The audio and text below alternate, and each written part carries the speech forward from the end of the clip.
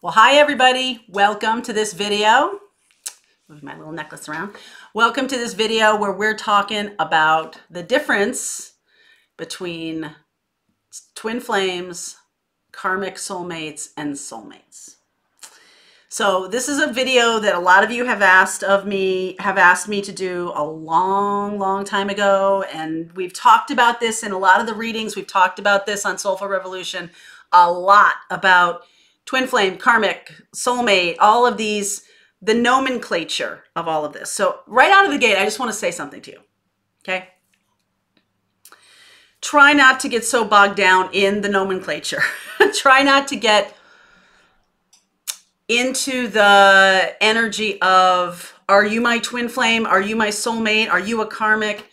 Also, mostly because I don't think that's really helpful. I feel like focusing on the energy of the learning, because as you know, one of my main messages to those on Soulful Revolution when we do the readings is twin flame is not necessarily a person, it's an energy, okay? Because my job here is to help you open up to the idea of attachment as being rejection or resisting twin flame relationship, resisting the lessons you're here to learn, resist. So when you focus on the nomenclature, when you focus on it's a false twin, it's a twin, nah, okay? So I'm gonna give you some definitions here and put a little asterisk by the twin flame is not a person, it's an energy, because here's the thing. Twins on this planet come into incarnation. Twin flame is the one twin flame. There is one person that is a twin flame energy. Not everybody on this planet is a twin. And I will explain how that all works, because now people are really interested in finding their twin, and this is a twin and all this kind of stuff. Not everybody's a twin. However, in 2019, as we move forward, there are more people opening up to the templates of twin flames. That's why there's so many people talking about it. I've seen numbers thrown around like there's 144,000, blah, blah, blah, blah, blah. Whatever. Who cares? I've always felt that's a little elitist. Anyway, so what I want to say to you is the twin flame. So I did a little drawing. Can you see this? Whoopsie. Can you see this? Did my little notes here. Twin flame in the middle. Then karmic energies around that. And then soulmates. So subset soulmates have a subset of karmic soulmates. And then there's a very elite for you in your relationships. There's going to be this one energy, this one vibration of twin flame. Now, twin flames, original twin flames, so-called original twin flames. This has been something that I have studied for a while because I was born in the 60s, and the original twin flames, the original cadre of twin flames came to Earth in the 40s, from the 40s to the 60s. So mostly after World War II into the mid 60s, okay? And those were the most difficult time. That was the most difficult time to incarnate as a twin flame. You come into the world as a twin flame, and you come here and you forget who you are, and the process of your life is remembering who you are. So that's why these awakenings are happening.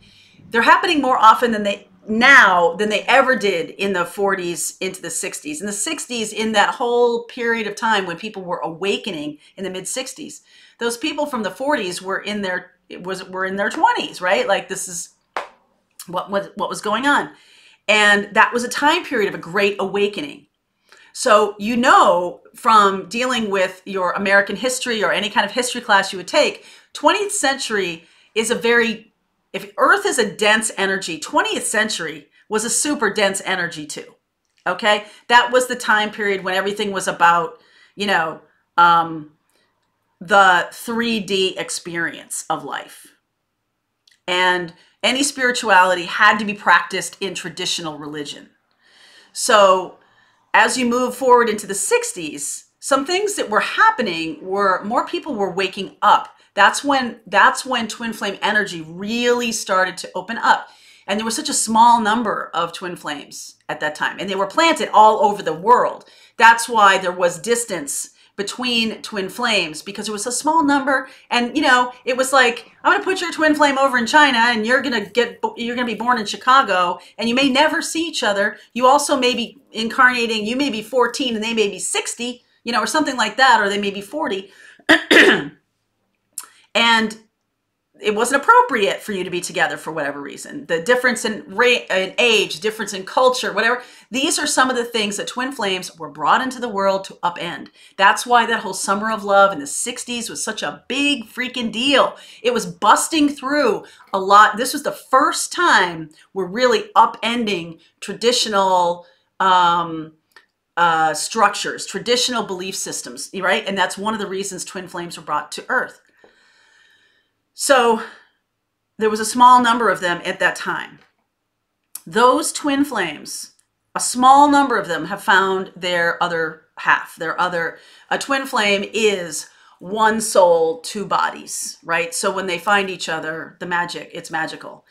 And so because of all of those reasons for keeping it apart, it was really just about like 1,000 points of light. There wanted to be light dotted all over the world.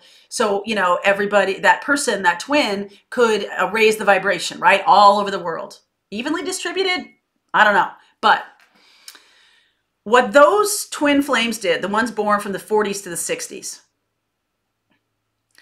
what they really did was they upended some traditional templates, okay? And if you're born in the mid 60s, then you weren't coming of age until, you know, the 80s, late 80s, mid 90s. That's when the next wave of twin flames started to incarnate. And the original twin flames, their job was to template this kind of higher vibration relationship so that others in the future could access it. By becoming awakened, it is one of the opportunities that you can access. More people can access it. That was the job of it. So while back in the day, it might have just been these people and no one else really accessed the template because they were busy building the template. Now, when we're in we're almost to the end of the second decade of the 21st century, which is like blowing my mind. There's only 2 months left in this decade. There's so many more people accessing the template and calling themselves twin flames. And I'm sort of like, yes, you are. If you're in a spiritual awakening, if you're accessing the templates, who cares? We're done. We're throwing out that idea, in my view anyway, of this original twin flame, this very elitist kind of thing. All right, we're throwing that out. So that was the purpose. That was a lot of the purpose. And when those twin flames came together, it was very powerful. So they're in different bodies. They share the same soul. The lessons are about healing, upending traditional templates that are upending traditional structures or norms, values, whatever has kind of become cemented, because the heavy, dense energy of the world is not fundamentally based on love. The twin flame energy is about love, is about, you know, spreading this light vibration, this higher vibration. So that's what twin flames are really doing here. They're about being authentic souls. They're about creating templates for other people to access. So somebody born in the 80s, late 80s, they're like, I'm a twin flame. And you're like, okay, fine. From the 90s through now,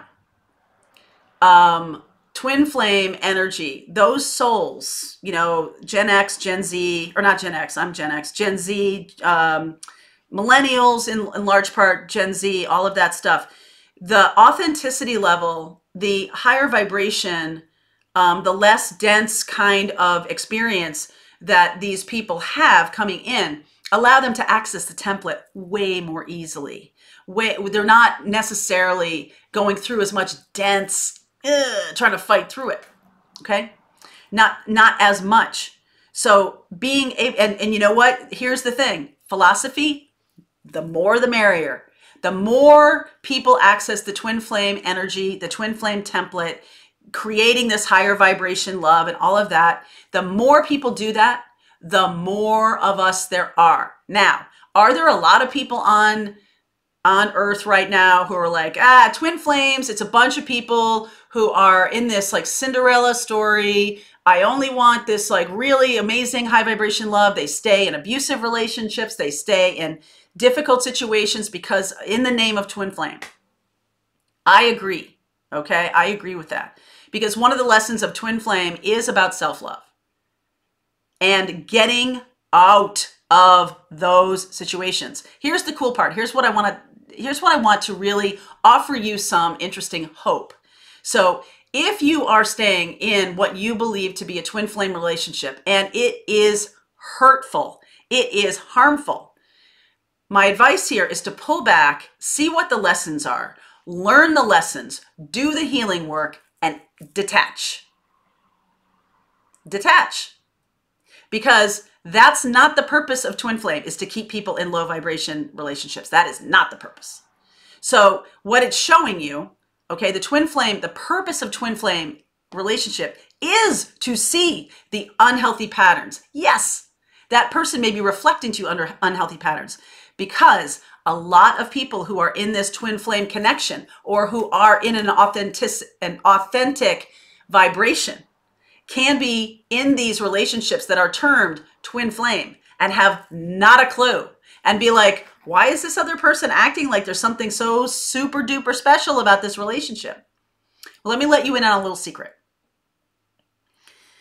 In higher vibration, as you do work that heals yourself, as you build, as you move forward, as you become a beacon of light, as you do your work in the world, as you do all these things, you are going to be able to access this high vibration love for a lot more than one person. Okay? Because there are a lot of people on this planet who may be actual twin flames, who are resisting, who are not going into those relationships for various reasons. The mindset that it's all about unhealthy stuff. I am here to tell you that yes, people who are in that paradigm can get sucked into unhealthy relationships, can see another person as, I think they're my twin. Well, does it matter? Does it matter? I mean, if you're getting sucked into, if you're in a relationship, sorry, not sucked in. If you're in a relationship and you have an attachment to it, and it is hurtful, unhealthy, it is dragging you down, who cares if it's a twin flame or not? Your job is about self-love. Who cares? Because in reality, you can access the higher vibration template, and so can other people. And you can find this connection, this high vibration connection with another person. Okay? So the drive here is to not stay in those hurtful, abusive relationships. That's what that's trying to show you. It's reflecting to you that this is not good. So at the very least, detach from it. Do your healing work.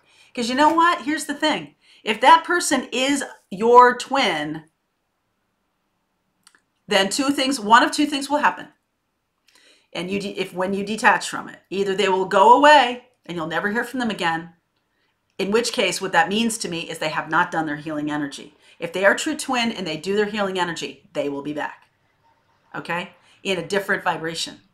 But it requires you to detach from it. And the way you can do that, because I feel like a lot of people stay in those vibrations, stay in that lower vibration, and that's never going to be the high vibration love you want. That's never going to be the true twin experience. You can detach from that. There's hope here in that other people can access that template too. That's why those original twins mattered so much. They created this template so that now people are waking up. Now there's so many more. I don't know, like when I was growing up in the 60s and the 70s, the flower children, all of that stuff, all of those mind-altering experiences, all of that free love, all of those things, what they were really doing was opening up to a new way of being, right? It was no longer this, it has to be this or that. There was no more duality about it. They were opening up those templates. They were questioning authority, questioning why am I doing straight up religion? Why when it is not serving me, if that was their case? Why do I want to have this kind of life? That's not what I'm looking for at all. So this is the twin flame experience, all right? So the duality of this situation, twin flame is also here to blur this whole duality. It's not this or that. There's many other choices. You can see this in the LGBTQ community. You can see this in the work community. You can see this in the relationship community of all kinds, Okay? So you're seeing that the duality of the 20th century is being muted and changed thanks to the twin flame, thanks largely to the twin flame, thanks to the opening, the awakening. So the twin flame is in the middle. There is a small number of people comparatively who really wake up and open up to that template. You, however, as a twin, can access that template and find that higher vibration, because what's going to happen is, this is a process of evolution. This is a process. There's no end game here. This is where we're going is way different than what we're experiencing now. I don't even know if we can see the hundreds and thousands of years ahead and where this is taking us. But I can tell you this, when you are in this template and you are opening to things, you are upending norms, you are upending traditional relationships and traditional structures that keep people in boxes. You're upending all of these things. That's going to expand your life. Okay? That is going to expand your life. So as we have more people coming on this planet, the millennials, everyone like that is just so much more open and authentic and available for this template. So you can walk away in good stead, detaching from a person you believe to be your twin, and know that if you want to access the template and have that relationship, you will. You will. But what it requires of you is to do the work. It is all about self-love. So staying in the low vibration relationships of abusiveness, of narcissism, of any of the ego-driven kind of things, not gonna get you there. Okay? That's the reason, that's the hard part, is to let that stuff go. Detach. Attachment is the problem. All right? Attachment is the problem. Self-love is the problem. So do more work on that. The next circle out is the karmics. Okay? And I do feel like there's this whole negative connotation to karmics. And I do feel like when we have, sometimes I remember this back when I first started the channel, Soulful Revolution, that we would do readings, and a lot of triangles, a lot of people who are married would find their twins. Okay? And the one who was married to them would always be the karmic. And they're bad, right? They're the ones who are keeping the twin love from becoming real. Not really. Those karmic soulmates include twin flames. All right, remember my little drawing here? Okay? Karmic soulmates include twin flames because karmic soulmates are here to bring you valuable lessons, to teach you valuable lessons if you're open to it. If not, you're going to keep repeating that cycle. Okay? Karmic relationships, karmic soulmates, you may have a few very strong ones, almost as strong as a twin, but not necessarily in a positive way, right? The karmic energy can be such that you are learning things in a negative way. You know who is responsible for that? You. Because when you come across people, if you have lessons to learn on this planet, there is a little bit of, do you want to do it the easy way or do you want to do it the hard way? There is a little bit of that. And the resistance to learning lessons on the journey calls in a karmic soulmate to be like, all right, I got it. No worries. I got it. And that's why they get a bad rap. But they are the catalysts. They are the people who are, you know, from a spiritual perspective, to be the person who brings tough love, who brings relationships and experiences that require someone to dig deep, require someone to learn something so deep. You know, I mean, the twin has this mandate too. The twin energy has the same mandate. May come at it differently though. Okay? May come at it differently. So it's a challenge to look at, for example, if a person you believe to be your twin is married to another person, and that person is being awful to your twin or is putting them through all kinds of stuff, it's really easy to blame that person. But the fact is, your twin, your person, attracted that. Okay? They attracted that. So let's not blame people for having karmic energy, for having karmic relationships. These are the soul contracts. If you ever get a chance to read Carolyn Mace's book, MYSS, Soul Contracts, these are the things, these are the people who come across your path. And a lot of times the reason karmic energy is negative is because it's like a wham, I got to get your attention. I got to get your attention. So that's why karmics are given that kind of bad rep. They're the black hats of the soulmate world because, hey, I don't have time to be delicate, right? You got to get it done. If you've been resisting this lesson over and over again, I got to get it done, okay? Because you got twin flaming to do, you got lifting your vibration to do, you're not listening. So it's that person who is attracting that energy, who is saying, okay, I will stay with a narcissist. Okay, I will be in that. And a lot of twin flames do that in their other relationships, not with twins, with karmics. They say, yes, I will stay in that energy because I think it's my twin. It's so, right? You see how people can get confused. At the end of the day, there's no reason to stay in those lessons. Learn the lessons. Get the hell out. Okay? There's no reason to stay there longer than you have to. One of the reasons that all of us on YouTube are putting up videos about twin flame is to help people see. You don't have to stay in it. You don't have to stay there. Let it go. Because when you let it go and you just, move on with your life, that's freeing. That's very much freeing up the energy to get rid of some of that stuff you've been holding on to. That attracts in a higher vibration. So if your twin is not that person, right? I personally don't believe that twins can actually be narcissists. I believe, narcissism is a spectrum thing, okay? And most narcissists go undiagnosed. And you can have narcissistic tendencies. In fact, we all have them. You wouldn't get out of bed in the morning if you didn't have a little bit of narcissism in you because it drives you to do stuff for you. The test here is, are you hurting other people to get that done? Are you on purpose doing things that bring pain to other people?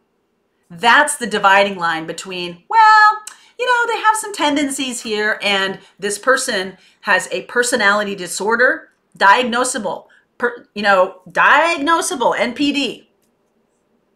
Most of them are not diagnosed because those people don't tend to go to shrinks, don't tend to go to therapists because they think they're perfect. So why would they go? A lot of times it gets caught in marriage counseling. It gets caught when the arrogance or the ego is big enough to be like, okay, I will go. And also some narcissists just love to talk about themselves so much that by the time, a therapist can pretty much see it at 10 paces. It's not really a hard thing to diagnose. We can all see it. We all see it. It's the extent of it. It's the extreme nature of it. That's what makes it hurtful. Okay. So I personally don't believe that when you get into that kind of extreme narcissism, I just believe that is such a corrosion of soul energy that even if by some stretch of the imagination they had a twin flame, that person is lost to that energy. They're just not capable of it. They have opted out. So what does it matter if a twin can be a narcissist or has no, what does it matter? Because that is a personality disorder and that is not fixable. It is not fixable. Do not run the other way. There is no fixing that person. And empaths really get sucked into it because it's my twin. I want to heal this person. I want to help this person. No, what that's showing you is you need to heal yourself. It is not possible. And it's ego if you stay and try to fix that person. You can't. Only they can fix themselves. All right. There's only, and the healers among watching this, there's only holding space for someone else to do the work of healing. There is no really, you're healing someone else. You're not really doing that. What you're doing is you're holding space and you're helping them move their energy, do what needs to happen for themselves. That NPD person is not capable of it. I mean, I hate to, you know, sort of damn them to a life away from real love, but they've done it to themselves. It's not really me saying that. That's just a fact. So karmics bring you valuable lessons, just like twin flames do. Twin flames are a subset. They vanish when one lesson is learned. They can come back. Okay. Twin flames have an ongoing sort of experience with each other that does sort of ebb and flow, come and go, things like that. But karmics will like vanish without a trace. Without a trace. And come back and have more awful lessons. At least the twin flame, there is a joyful energy about it. There is something that brings the two together in this amazing high vibration thing. Once that goes through, once the bubble love phase goes through, then the work really starts. However, the karmic lessons, the karmic people, they may come back. The purpose is, I believe personally, that karmic energy, karmic soulmates, of which twin flames are a subset, that energy is about, you ever play pin the tail on the donkey? When they put a blindfold on you and they spin you around, that's what a karmic does. They put a blindfold on you. That's why that Eight of Swords card is so meaningful to me. They try to confuse you. They on purpose try to spin you around, try to confuse you. It's your job to find your way out of that. Okay? They try to turn us around, confuse us, so we seek answers. That's why the karmic soulmates are so amazing. So let's celebrate that. Even if it's a difficult way of learning, they're turning people around so that people get really confused and then they go seek answers. They become seekers. That's powerful. So the bigger group, soulmates, encompasses both the karmic and the twin flames. And the soulmates, by and large, let's exclude karmics and twin flames for a second here. Most soulmates they feel like home. They feel it's an easier thing. It just works. It's just, you know, this is not necessarily a push for anybody to go seeking spiritual answers, right? This relationship feels good, or feels, if it doesn't always feel good. There's lessons learned and all of that stuff, but it just feels a little bit lighter. It feels a little bit like, you know, you just travel along. Like my best friend of 50 years is a soulmate, and she and I have traveled along this earth. You know, I live somewhere, she lives somewhere. We always are in connection.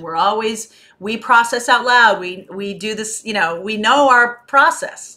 And so that's a soulmate. That's what a soulmate is. Your parents can be soulmates. Your fifth grade teacher can be soulmate. Mrs. Greger was one of my soulmates in high school, and helped me move through the death of my father. And I've told that story a number of times.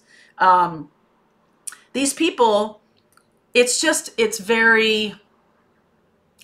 good to you. It feels like you know this person, right? You can feel that way about a karmic, and you can definitely feel that way about a twin flame. So you see how some of these overlap, because the bigger picture is soulmates. A subset of that is the karmic soulmates, and then an even smaller subset is the twin flame. Okay? So whenever you get tempted, if you have a question about a person and you feel a strong connection with them, they've been in your life for a long time, or they come and go, or you feel like a home connection, guarantee they're a soulmate. Okay? How the relationship unfolds may determine whether they're a karmic soulmate. And then if there's this real spiritual, overwhelming thing that happens, the twin flame experience, then that's it. So just be peaceful with the idea of soulmates.